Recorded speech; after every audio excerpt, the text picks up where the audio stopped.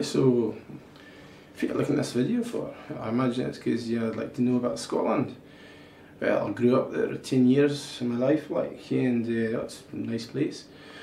I still in Aberdeenshire, and then we on the west coast.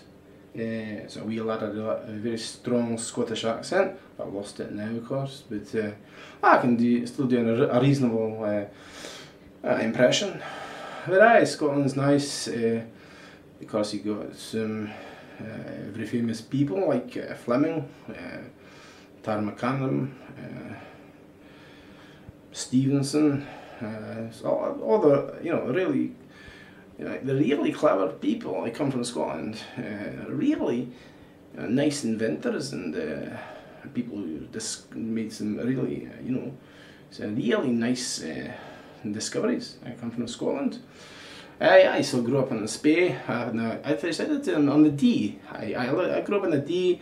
Then we moved. I lived on the River Spey and the Don. I was always living next to the rivers when I lived in Scotland.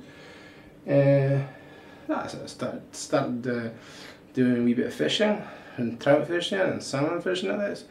It's alright. It's just you got to watch out for the midges, as they're not nice. I don't get them so much on the east coast, but on the west coast, lots and lots of midges. But otherwise, yeah, it's a lovely country. I like it a lot. I like to maybe pay a wee visit sometime.